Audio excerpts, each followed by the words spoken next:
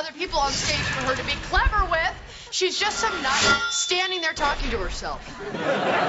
We'll check into it. What are you people doing sitting around? Come on, this is D-Day. This is not a drill. You told us we were in the way. And I'm about to tell you again. Where's your father? Probably in the car. Well, did he finish the poem he's supposed to read during the evening gown competition? I don't know. What is this, a game to you? Well, if it is, it isn't a very fun one. Well, look, I'm sorry you're not having a good time, but unless all the horses are pulling in the same direction, I'm never going to win this thing. What do you mean by I'm never going to win? I mean your mother, Kitty. I couldn't care less. Take a last look before I load her in the car.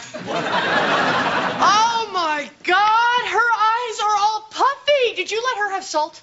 She had a bag of pretzels taped to the back of the toilet tank. I did not put them there. They must have been Edward's. You know, I don't think you want to win. I do. Well, winners don't eat things that they find taped to the back of toilet tanks. Now, Jane, go slap a couple of tea bags under those eyes, and you two, go find Edward and hold him upside down until a poem falls out of him. Mother, I think you look beautiful. Thank you. Did you not hear me? You married your mother. Dad, you've had 3 weeks to write this thing. But what's wrong with it? It rhymes. Roses are red, violets are pretty, the gal in the dress is my wife, Kitty.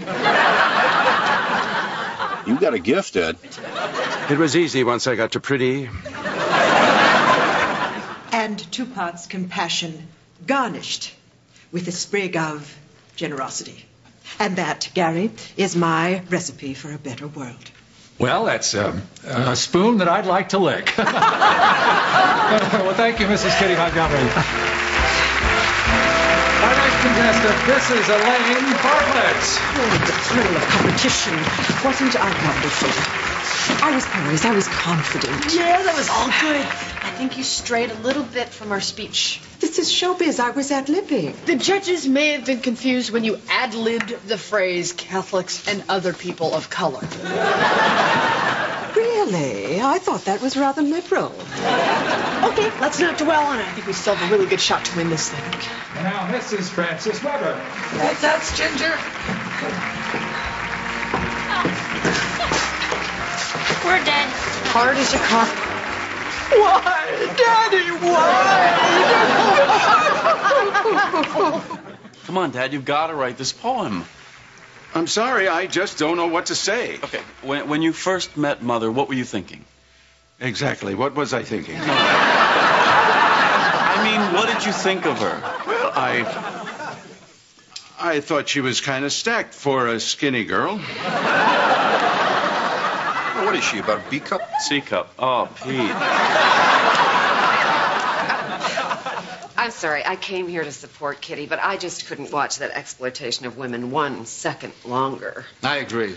It's different when you have the young ones in bathing suits. Larry, that's worse. Yes, it is. Worse and different. Well, I agree with Abby. Kitty doesn't need to traipse up and down a stage to prove how beautiful she is. She's beautiful every moment of the day. In the morning when she's sipping her tea in the garden. But don't stop. Tell us more. Write down everything. Got it. Sometimes when I look at Kitty, I can't believe how lucky I am to be married to such an angel. I hope you're getting all this down. I'm on top of it. So many wonderful moments. Don't miss a word. He's half in the bag and he'll never remember it. My heart is full.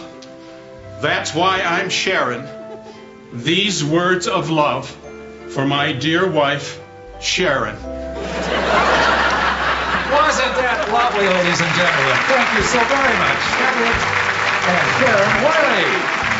Okay, we're up. Do you have your poem? Larry. Jane, Vaseline. And now, Mrs. Kitty Montgomery and a poem written by her husband, Edward. Okay. Who's the queen? I'm the queen. Who's got the power? I've got the power. Go. Sometimes when I look at Kitty, I can't believe how lucky I am to be married to such an angel. I hope you're getting all this down. I'm on top of it. So many wonderful moments. Don't miss a word. He's half in the bag, he'll never remember it. Like the day I first saw her. Shouldn't we go back in there and watch grannies on parade? Hey, that's not nice, but it's true. Who ordered the Jägermeister? I did. Oh, Larry, are you going to drink? No, thanks. Nuts, give me gas. Well, thank you, Mrs. Kitty Montgomery. It's over. Well, maybe not. And now, finally, in our talent competition this evening, a woman whose courage has been an inspiration to all of us this evening. Mrs. Frances Weber will now sing Looking Through the Eyes of Love while signing the words for the benefit of her hearing-impaired adopted Cambodian daughter. Don't let this be the end. It's everything. What are you doing? Exposing a fraud.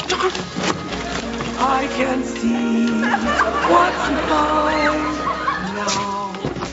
What the hell is she doing? I don't know. I hardly ever know.